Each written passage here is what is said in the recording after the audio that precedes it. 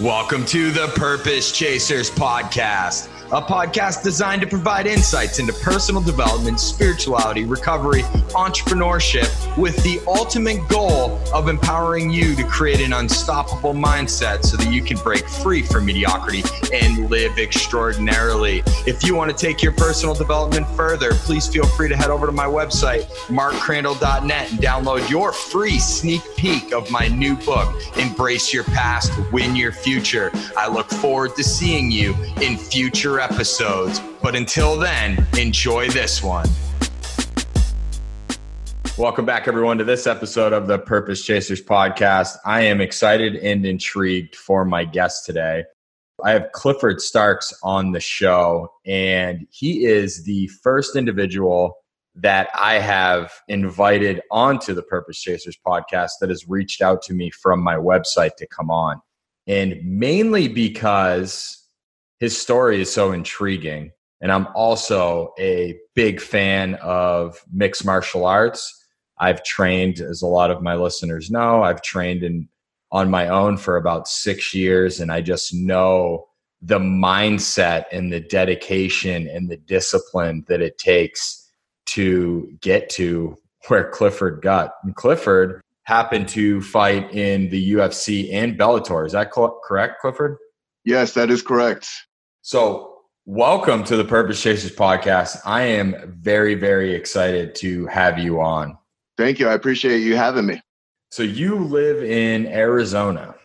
Yes. How warm is it there right now? I guess we'll start with an icebreaker. It's actually not too warm yet, but that doesn't mean it's, as you know, it's going to get there. Hopefully we get another month before it gets really, really hot.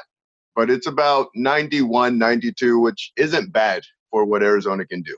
Yeah, I've spent some time in Arizona. I really enjoy it, and that's why I moved to Texas for the warm weather. So Clifford, let's just, for the sake of my listeners and for my curiosity, let's jump into it. Can you get us into how you became a purpose chaser? Man, well, let me tell you, I've been driven since I was a kid. Honestly, my dad, my real dad, was a hard ass. What I mean by real dad is my sperm donor came in, or he was in my life and then just left. You know, he was in and out. Wasn't really a good father figure. And then I had a man come into my life who was a father figure, and I gave him hell for a little bit. And he taught me that love isn't just blood. It's like, you know that saying, blood is thicker than water? Well, he taught me that it comes down to action. Life is about action. And when I was 6, he took me to the mirror. He had me look at the mirror, and he said, take responsibility for everything that happens into your life. You know, the good, the bad, the indifferent. Whatever you do, just be ready to deal with the consequences. And so I kind of took that as, yeah, I have control of my life. No one has control of my life. And I can do and be and feel however I want to. And I opened up that way. Yeah. Clifford, how old were you when you first had that realization? Like when you first had that internal dialogue? Really, 6 years old. Yeah. Wow. Yeah, I've had it at a very young age. And it was one of the greatest blessings he could have given to me, because it has taught me to consistently test myself in everything that I do. And you absolutely have. So did you have any trials and tribulations throughout your youth? Like, I know it's not the norm, but I also know a certain type of individuals is drawn to mixed martial arts. Yeah. Right? Yeah. There's a certain type of individuals that get drawn to it. And then there's also a unique breed of individuals that make it to the level that you made it to. That's true. Yeah, that's very true. So when I was younger, we lived in Ahwatukee, and they used to call it all white Tukey. I was literally the only black student. Literally the only black student in class. And I'll never forget, there was one time, one of the kids is like, why do you always stand like that? And I go, stand like what? With your butt out like that. So I went to go ask my mom, why do I always stand like that? She goes, son, you're black. You have a butt. And it was one of those things, like, as a kid, you want to fit in. Like, the goal is to fit in. But I couldn't fit in just because of the color of my skin. And so that's when I learned to really take it up and even more of a notch is people are going to doubt you. You know, that's just the way it goes in life. And sometimes people doubt you earlier than they do later. You know, you get the jocks who have had life go their way for a long time, and then they get older and life doesn't go their way so much. And so everyone's on their own journey. And so my journey, it started with some difficulties that I didn't realize were going to be great for me later on in life. You know, I was not only the black kid, I was the fat kid too. So I had to deal with getting picked on, getting teased, getting told the things that I couldn't do. And I don't hate on any of those people for doing what they did, because they were kids too. You know, they're only going to do as they know. And the truth is, it does come down to wanting to be like everybody else. Like, you want to fit in. The goal is to fit in as much as possible.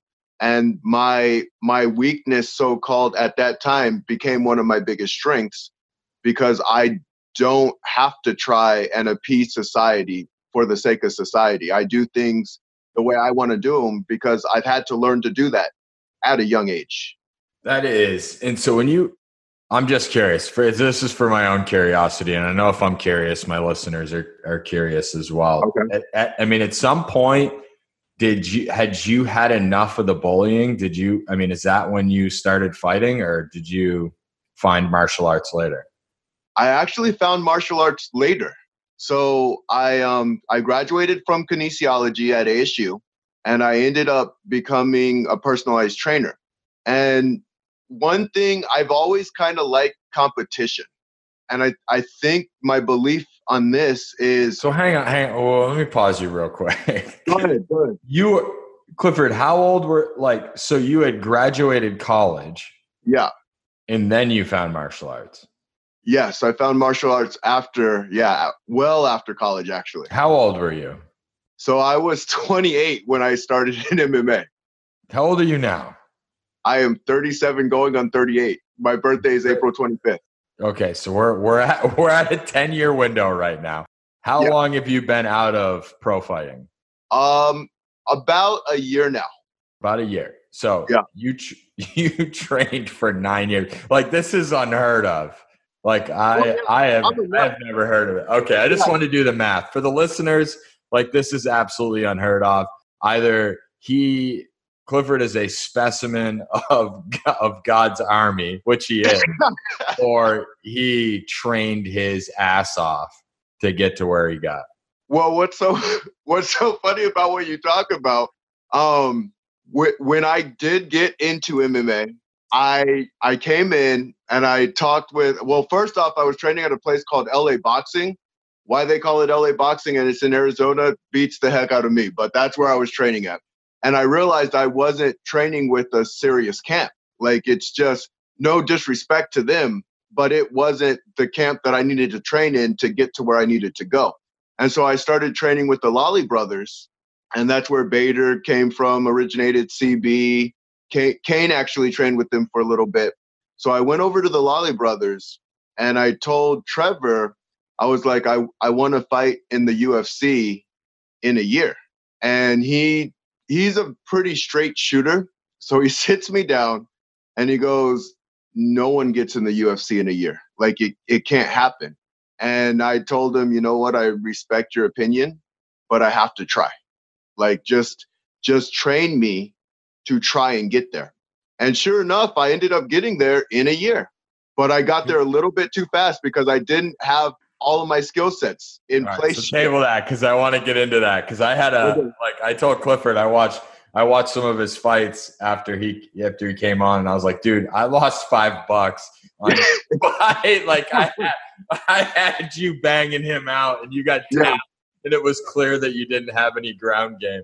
But so I really want to highlight this, Clifford, because this is this is what I do.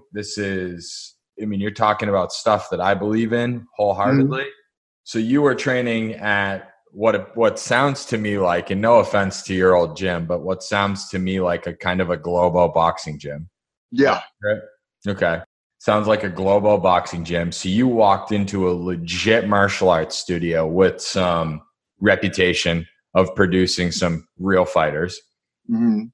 You walked up to the one of the owners of the gym, one of the lead trainers, and said, essentially, after being there for a short period of time, "Hey, my name's Clifford. I want to be in UFC for a year." And so I just want to kind of paint this picture. So I'm a CrossFitter, and I've done some training of others in CrossFit.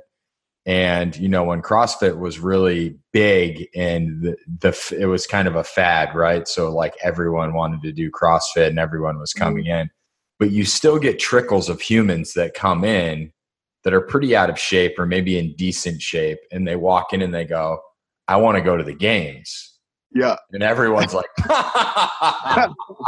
"You better quit your life and start training," right? Yeah, yeah. So I'm just really, really trying to paint the picture for the audience of the work and dedication that I want to get into, and the mental discipline that it took for you to get to the UFC. Because that is not, I know how you like kind of brushed over it, but that is not a small feat. Like you had to have worked your absolute ass off. So what I got to say with that, and this is why I do what I do. You want to talk about purpose. Like I said in the beginning, I had a man who just left. He was out. I don't care. Never, no call, no, hey, I'm going to do nothing. And then another man came in and said, take responsibility in your hands, and I'm going to love you unconditionally. This man loves the hell out of me. And so having a father figure that strong, and not only that, he told me to be a better man than he was. And so what I do is to focus on being a better man for him and for my son, because I want my son to take on the challenge to be an even better man than I was. And that's what it comes down to. And that's why I say people are special, like every one of us. But there is work involved. Get ready. Get ready to get your hands dirty, because you're going to have to, you got to have to buck up, and you're going to have to deal with your trials and your tribulations. But you're doing it for more than just you. You're doing it for the people that watch you, for the people that listen to you. You're doing it for everybody else. You're doing it for society. That's really what you're doing it for. So even though you have your own special sauce to you as an individual, it is up to you. It is your responsibility to do as much with this body and that mind that you can. That's how I feel about it. And so, yeah, I do brush it under the rug, because it's like, I can do better. I can always do more. That's how special we all are. And it shows people how special they can be. Dude, I'm glad I took this interview. I really am. I could just see this interview running for a while. And Clifford, let's get into it, man. Like, after you had that conversation and your coach said, no one makes it into the UFC, you literally strike me as somebody that's about to become a friend of mine. Yeah, that's awesome. Because we're of the same breed, right? We're like, okay. And I'll think about an example. I was just finishing my undergrad program, and I really wanted to work in a detention center for youth, because it was a similar center in which I was housed as a youth, right? Mm-hmm. And my colleagues, like the people that I was working with at the time, they were all like, "Mark, you have multiple felony convictions. There is no way the state's going to hire you." Yeah, watch. Right. So I'm like the same way. Like, people are like, I had felonies, that's an extreme example, but whatever it is, they make excuses when individuals like you and I sit back and go, okay, so I'm going to make this play, and then I'm going to do that, and then I'm going to do this. And it means I got to get up at this time, and I got to do this before, you know what I mean? So we start strategizing when other people are talking themselves out of it. Yeah, no, that's so true. And let me tell you, it's funny, because when you do it enough times, it's almost like they're like, oh, crap, this guy can do it. Oh, crap, well, he's really saying what he's going to do. But here's what's even funnier. And you tell me if you're kind of on the same wavelength with me on this. I strive to make the impossible possible. I like doing that. I like it when they tell me I can't do it. That feeds me. I like it when they're like, wow, he said he was going to do it. And I like it. I take everything in, and it's a form of positivity to me. The negativity, the positive, whatever it is, everything's a form of positivity, because I say the opportunities are in the obstacles. And so my newest obstacle was, I kind of mentioned it to you online, but the guy that I took on was a meth addict for 16 years. And this was after my fighting. So right after my fighting career, it was just like, what do I do now? Like, I need something to drive for. I need something to strive for, because that's just fun to do. And when it was so random, he calls me up, he's methed out of his mind, and he's like, I need help. I barely knew the guy. We trained a couple times in the gym for jujitsu. And he's like, I need help. I'm on meth. I didn't know who to talk to. I don't know why I'm even reaching out to you right now, but it just feels like you're the guy who can help me. And I took on the challenge, you know? He's almost 5 months. 5 months sober? Yeah. That's awesome. You keep tiptoeing around this. We keep skirting away from it. Clifford, bring me through. We'll get into that. I want to get into your coaching and everything. Okay. Because your story is so powerful. I want you to share with my listeners the mindset, the determination, who was surrounding you. What did your work ethic look like? Like, how did you go from walking in a gym to the UFC? It's funny because after, it was probably a month of training where Trevor was really, really impressed by how far I was coming along, because I did not know how to fight. Like, when you have a wrestling background, wrestling and fighting are two very different things. They say having a wrestling background is the most important background to have, but I don't think it's the most important background because of the technique. I just think wrestlers are very disciplined. They are insanely disciplined because they have to be. You don't get the option to be soft in that sport. And so all the running, all of the conditioning, all of the weightlifting, all of the training, all of the doing that, and then taking classes. See, that's where my discipline really started, was ASU. It wasn't even with fighting. I got into ASU. I remember the first time I got my ass kicked, thrown around like a rag doll. And in my head, all I said was, all right, I can either give up or I can keep pushing, and I know I'm going to get better. I don't know when, but I know I'm going to get there. And after 3 months of getting my ass kicked, it just kind of came together for me. That's at ASU. Fighting actually came faster. Fighting, I don't think you need to be as disciplined, honestly, as wrestling, because these are wrestlers who have been doing it. Now, that's going to change eventually as MMA progresses. But wrestlers wrestle when they're like 4 years old, 5 years old. They're really good at their craft. And so when you take it to a D1 level, that is professional. That's the professional level.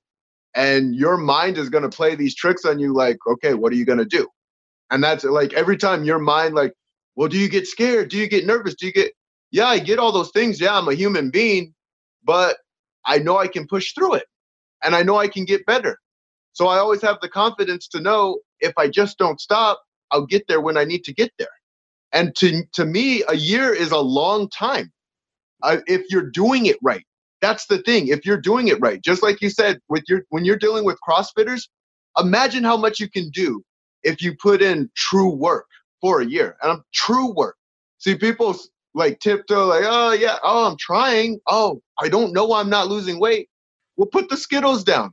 Like, you know what I mean? Like, a year is a long effing time. Think about if it takes a woman 10 months to create a life, how long is a year really, when you really put it into perspective, when you're really putting in the work, when you're really going day in and day out? So yeah, I was going day in, day out, because I said, I want to make it in a year. That's the goal. And so I put in work like I was going to make it in a year. Now, were you working at the time or were you just training?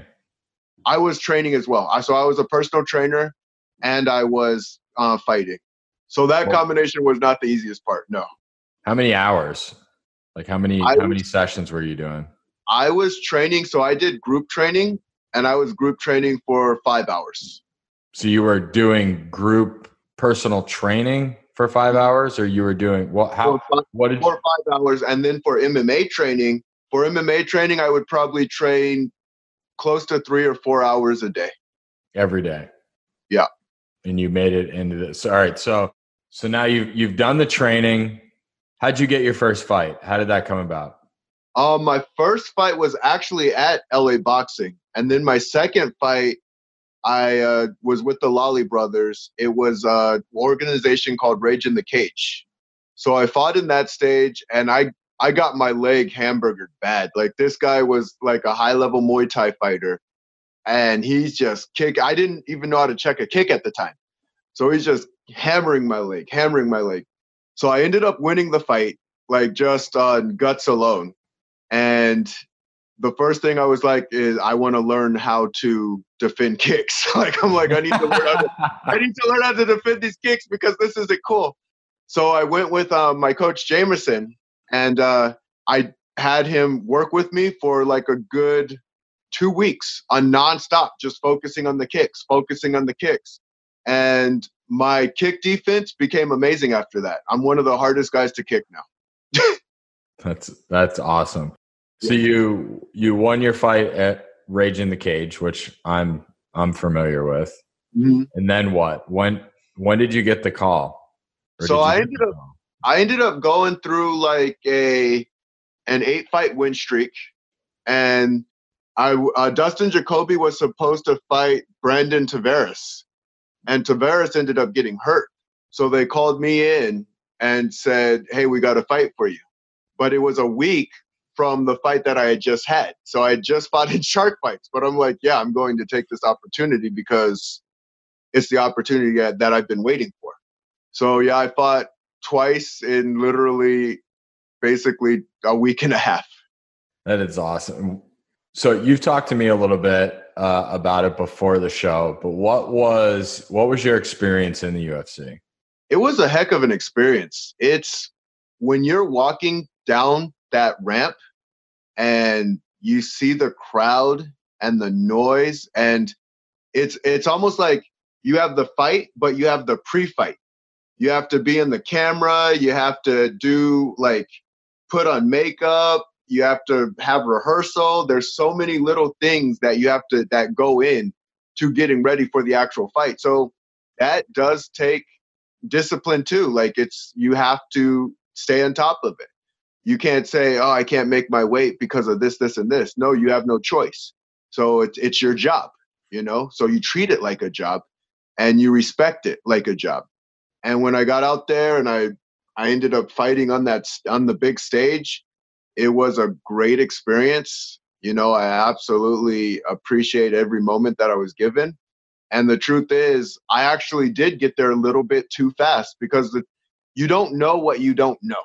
So I didn't know how weak my ground game was until I got in there. And that's why I'm like, okay, well, I have to readjust. Let's talk about that, because I remember I started trolling your fights and I was like, oh my gosh, I remember this fight. And there's the size difference between you and Ed was just, I was like, he's going to eat him like a Slim Jim. Yeah. and then he did this. He did like a weak judo toss. Yeah. And there goes Clifford. And I'm like, no, defend. I'm going to lose $5 on this. Yeah. What were you thinking at that point? You just I know what you're thinking because you're just like me. So it's constantly like, okay, here's another weakness. Time to learn it. Yeah.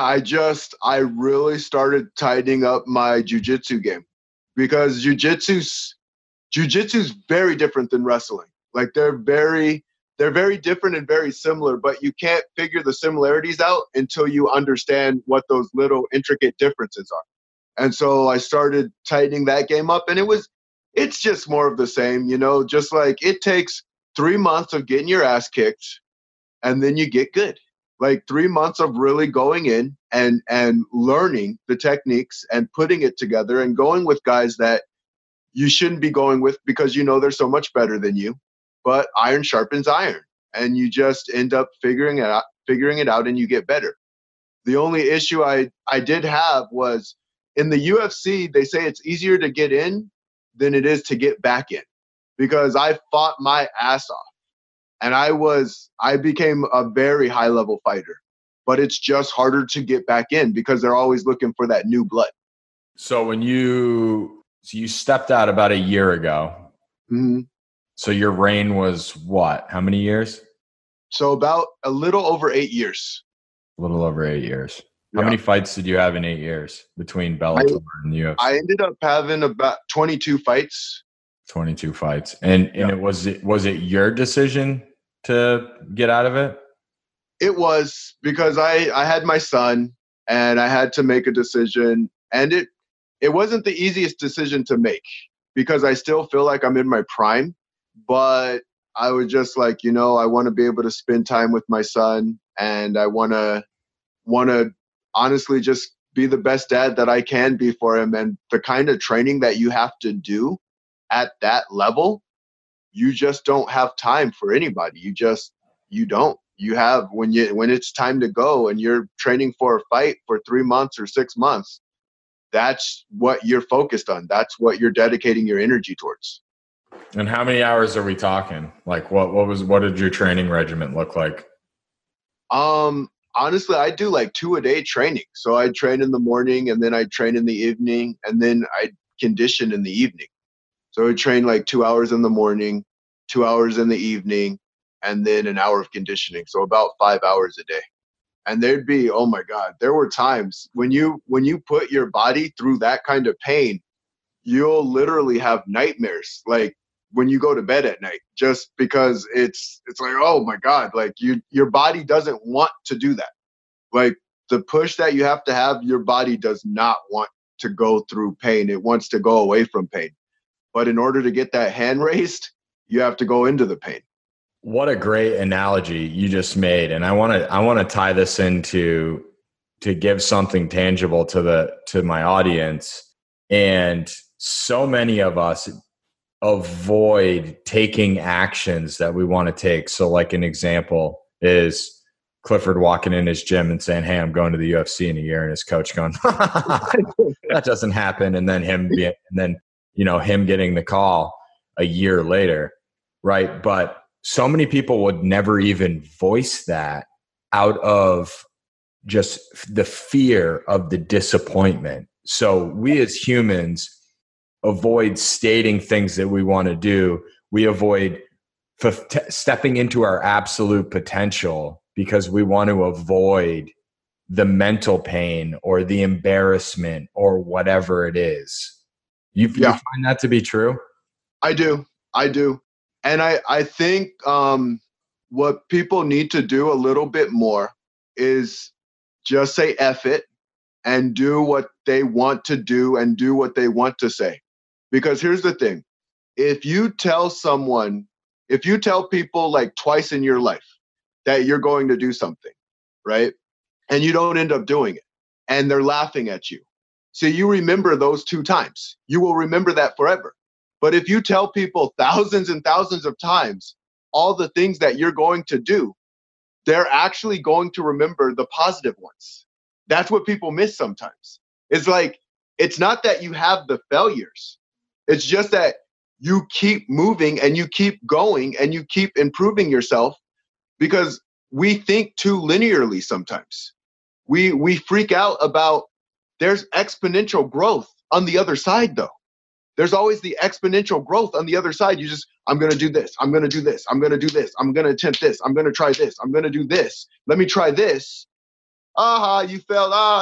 Oh crap. They're figuring it out, because that's part of figuring it out. You have to fail at it. If you're not failing at stuff, that means you're not trying stuff that's even worth attempting anyway. So go do things that you fail at and then get better at it, because you give people a beacon of hope to not only try it, but to say it. Say what you're going to do. Have conviction. It's a couple things come up for me when you say that. So number one is something that I say on almost every episode, and it's actually in the outro of my podcast, and that is failure is a word reserved by those that quit. There's no such thing as failure outside of quitting. There's attempts, right? So there's attempts and lesson learned, and then you quit. But yeah, so many people are scared to say things, and I tell almost every client that I have, the only way to build self-esteem is to do esteemable acts. The only way to gain confidence in yourself is to disprove what your mind is telling you you can do. 100%. Yeah. I want to share an example. So January, I wrote my list of wish list podcast guests. And at the top was one of my favorite thought leaders and influencers. He lives here in Austin. He was at the top, but it kept coming to me that I couldn't ask him on. He needed to ask me to come on, which in my head, I was like, that's never going to happen. Yeah. I did a Facebook Live this last Friday about my new book. He commented on it and invited me onto his show. Wow, that's awesome. It's awesome. And I just want to share to those of you that are listening to this, like, you got to walk through your mind to take the actions to get to where you want to go. Because Clifford didn't walk in this gym, say, I want to go to the UFC in a year, and then just start binge watching UFC on TV. No. He got punched in the face multiple times. He got his leg tore up. He got injured. He just kept going. So it takes putting it out into the world, which, you can do through visual or your words. And then it takes the mindset to follow through, because it's not just going to happen for you. There's like in the thought leader space, and I know you're aware of this, there's a lot of like foo-foo fluffery out there, right? It's like, oh, I want to be a millionaire. Great. Yeah. I get that. Now that you've put it out into the world, like, what actions are you going to take to make that happen? Because $1 million isn't going to, like, a stork's not going to drop $1 million. And you're going to be like, oh, now I'm a millionaire. So it takes action. So Clifford, what an amazing journey that you've been on. And we were talking about sales funnels before this podcast. And, man, I'm probably going to give him my feedback at the end of this, but I have a million ideas for how you could absolutely blow yourself up online, but we won't get in there now. I'll share that with you once I stop record. But what are you up to now? I know you're doing mindset coaching. I know you're working with individuals that are in recovery around their mindset and their addiction. And I know you're doing a lot of speaking. So what does that look like? What are you up to? So, I'm just reaching out to companies, speaking at their events and their engagements. And like I said, the challenge, you always want to continue challenging yourself. You want to continue to grow. And so this one client that I took on, I actually did an interview with him just so he could share his story to inspire other people. But he was addicted to meth for about 16 years. And he was just done. He wanted help. He had been getting coached by a lot of people. And like I said, eventually people start saying, like, you're the guy who can do anything that you put your mind to. So I became that guy, but no one wanted me to take that challenge on. Like, people were telling me, Cliff, don't take this challenge on. Like, that's the devil drug. It's one of those ones that people just can't get away from. And so that honestly piqued my interest. That made me want to take on the challenge even more and try even more. And I've always, like, I'm really interested in the psychology and how people, like, how the mind really, really works and really functions. And so I took him on and I kind of gave him my no BS training. It was a combination of no BS training, but at the same time, having that unconditional love, because I think that's important. I think it's important to know that the person that's working with you actually cares about you. And when I put those two together, like, the magic started happening. The magic started happening because Mark, the truth of the matter is people just have to get good and honest with themselves. And like you said, like, I want to be a millionaire. Well, ask them the questions. What are they willing to do? What work are they willing to put in? Because a millionaire work is a lot of work. Like, it's not gonna fall in your lap. You know, what are you doing? Are you reading up on what you want to do? Are you taking action in what you want to do? Do you have a coach for what you want to do? What are you doing? Are you taking this seriously? Because the more seriously you take it, the more opportunity you have of getting there. They say if knowledge was enough, everyone would have six packs and be millionaires. But it's not enough. Knowledge by itself is not enough. It's the effort that you put in with the knowledge. Because honestly, you don't know shit. Like, when you really think about it, you don't know it until you do it. I could have read every fighting book on the planet. It wouldn't have mattered until I got punched in the face. It wouldn't have mattered. Like, it's just like, all right, I know how to ride a bike. I've read like 800 books on how to ride a bike. No, you don't. And so my favorite quote in the world is, and I have the poster up in my garage by my Muay Thai bag. It's Mike Tyson. Everyone has a plan till they get punched in the face. Yeah, every time, like, oh, I know what to do. Oh crap, no, I don't. Like, just like, go learn, go grow, go figure it out. And so even when I took him on, right, as a client, I pushed him to a different limit. Like, that's all it is. All people need is to be, I'm going to push you to a level you're not used to. And so what growing is constantly reaching out to people who will push you to a new limit. That's it, one way or another. And like, even me reaching out with you, Mark, you know about sales funnels in a way I don't know about it. And so, but I can learn it. I know that, but it's going to feel uncomfortable at first because it's different and it's new. But that's okay, because I know if I keep acting on it and I keep taking it serious and I put in real effort, I'll get there and I'll figure it out. And that's all it is. Like, that's all life is. Anything can be figured out. Anything can be figured out. I told him, stop hanging out with certain people like this. Stop hanging out with these type of people, because you will lose every single time. Start hanging around people who are going to believe in you. Start hanging around people who are going to lift you up. Go to your AA, go to the things that you need to do. Take the action that you need to take. And then all of a sudden, magically, your life starts coming together. Isn't that something? Well, isn't that something? So you've hit on something a few times that I want to dive in a little bit, because it's, I would say 80% of the intro coaching calls that I get on of individuals that want to work with me. And even, I mean, you know, I'm a therapist. I also do substance abuse interventions and do family work as well. I would say at least 80% of the clients that I get on a phone with have hesitation around investing in themselves. Right. And so I know that it has nothing to do with me and everything to do with what they believe they're capable of producing based off of what they're going to spend. Right. Yeah. But I just want to kind of draw an analogy here. When you were training, all right, so I have hopes and dreams, right? And I have two coaches that I'm working with. I actually have a call with one of them today, and he's probably going to kick my teeth in because that's why I hired him.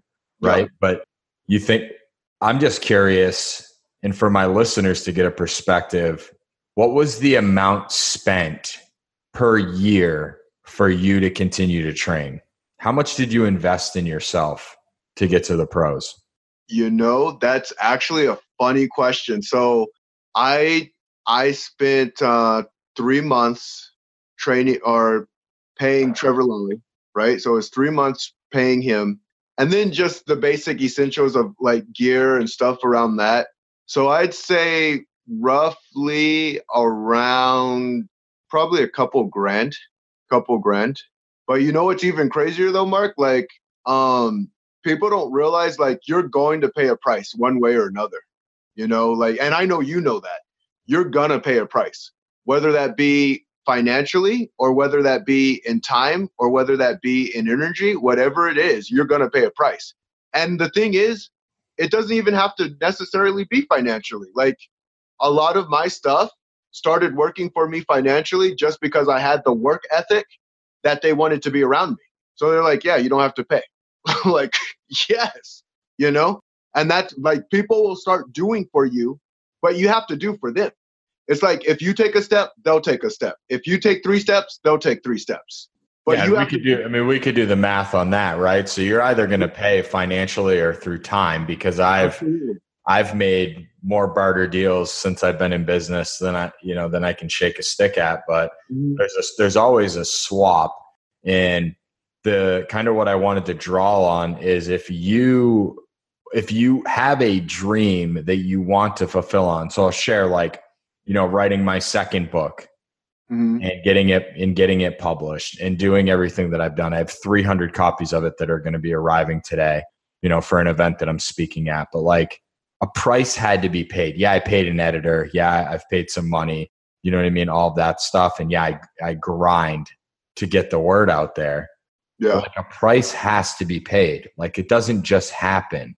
And I've had so many people recently ask me, oh, how did you get there? And they think that it's like, they think that, like, and I'll just share, like, one of my mentors, they think that I met Hal Elrod, and all of a sudden, now he's like, oh, come into my world to be a part of this. No, because he's watching me.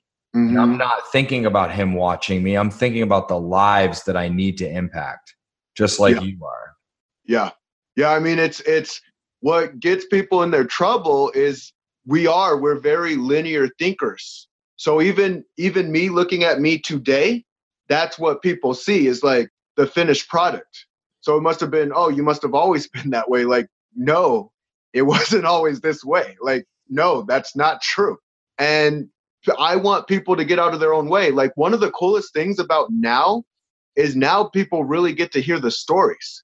So I really believe we're going to have more success stories than we've ever had, just because they do get to hear about the grind. They do get to hear about the hard times. They do get to hear about all those little things that helped create you. They help create you. All of those past times, all the energy that you put in, everything that you've done in your life has helped you become who you are today. That's the beauty of it. Even being a man isn't, well, I blew out my 18th candle, so now I'm a man. Like, it's all those little things that you put into it. That's what it comes down to. And we live in a time where there shouldn't be any kinds of excuses. Like, we just live in a time that anything is possible. Absolutely. You're the number one business consultant that anyone has is Google. Like, I'm a YouTube video away from being a plumber. That's not to say that the pipes won't leak when I get done, but like, I could, it's just, we live in such an amazing time, and there's really a great uprising of individuals that are seeking to support, encourage, and challenge, our population to go above and beyond. And there's a lot of individuals stepping away from the societal norm of what you're supposed to do, and encouraging individuals to follow their greatness. And so in this episode, what I want to really share with the audience is what I always talk about: chase your dreams. Like, if you have something in this life, like, I know, and I don't even have to get into it because I have a heart connection with Clifford. Like, I know he's like a brother from another mother, or, from another father, mister, I was going to say sister from another mister, but that doesn't fit. But, it's like, when I said I want to write my first book, I had been saying that for like 10 years. The esteem build, how much belief I had in myself after I finished the first book, I can't explain that to you. It's just like Clifford can't explain to you when he said, I want to go to the UFC, worked his ass off to get a shot, I get goosebumps right now as I'm sharing this, walked down the aisle to go in the ring. I made it. Yeah. Right? Like, I made it. Absolutely. Yeah. But then there's a certain type of individual like myself and Clifford who immediately go, what's next? Oh, yeah. Immediately. Absolutely. Like that, just what you said, that's the high of life.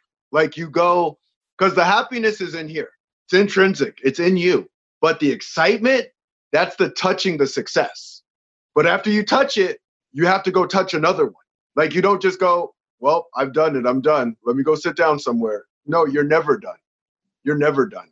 No, and I have some friends in my circle that are like, oh, I'm going to work, and I'm going to get passive income, and then I'm going to retire. I'm like, I can't see myself stopping. I just love what I do so much. Clifford, where can my audience learn more about what you're up to?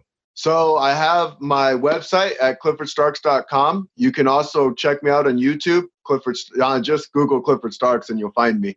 And then you can also email me at info@cliffordstarks.com. I have and I was telling you before this, I have a few intros that I'm going to make for you to get on some more podcasts. Your story is absolutely incredible. And it has inspired me, man. Like, thanks, Mark. And I was telling you, I had Scott Kujak, a buddy of mine here in Austin, who had been training boxing for 6 months and won Golden Gloves. It's like it's one of those things, right? It's like easy to say, yeah, I trained for a year and made it to the UFC. Like, what? Yeah. And for those of you listening, like, that is not the norm. Yeah. Like, most people train from to the time they were knee high to a grasshopper in an attempt to get to the UFC. So it's more about mindset than it is anything else. And if I can leave you listeners with anything at all tangible to take home, is that it is about mindset. Your mind dictates your life outcomes. What you believe is who you become. Clifford, man, it has been an absolute honor having you on. I look forward to getting to know you. Thank you, Mark. It was great. Yeah, I love being on. And just what you said, it's all about mindset every single time.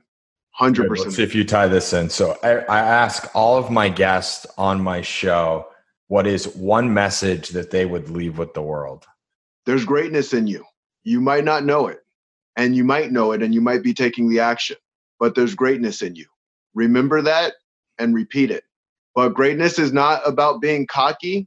Greatness is about being humble. Remember where you come from. Remember who you are. Do great things for yourself so you can do great things for others. Mic drop. I can't drop my mic because it's on a stand, but that's a mic drop moment right there. Clifford, man, thank you so much for coming on. I look forward to continuing to follow you, and who knows, maybe we'll have you on again. Thank you so much. Thanks, brother. I appreciate it. Thank you for tuning in to this episode of the Purpose Chasers podcast. I want to encourage you to head over to my website, markcrandall.net, and download your free sneak peek of Embrace Your Past, Win Your Future. Also, if you receive benefit from this episode, please feel free to go to iTunes, throw me a 5-star rating, and leave me a review. I appreciate you and look forward to seeing you on future episodes. Get out there and live life, because your dreams should never be on hold.